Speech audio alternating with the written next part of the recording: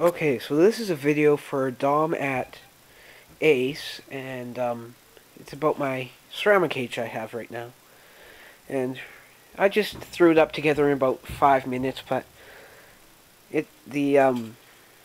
the most part it's just a wire dog run, and then on top I have these old crib rails I dug up out of my basement and put them on with these twisty tie things. Not sure what they're called.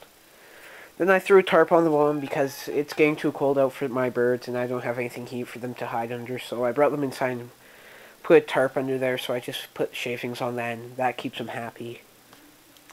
And then I just have the tarp up with bungee cords, and that's about all. It's a pretty good cage. 6 feet long, 3 feet tall, 2 feet wide. Just opens at the front with a couple of clip things. We're good for a breeding pen for larger birds as well. Not just, like, these are 2 little Seramads here, so they're pretty tiny. Like the brown hen only weighs like 5 ounces, and then I have a pigeon back there. So, yeah, in their hand. So, yeah. It's good for little birds. Oh, whoops. So yeah, it would be good for breed. So this sort of cage, like, you could throw hardware cloth or something on top, and it would be a good breeding cage still.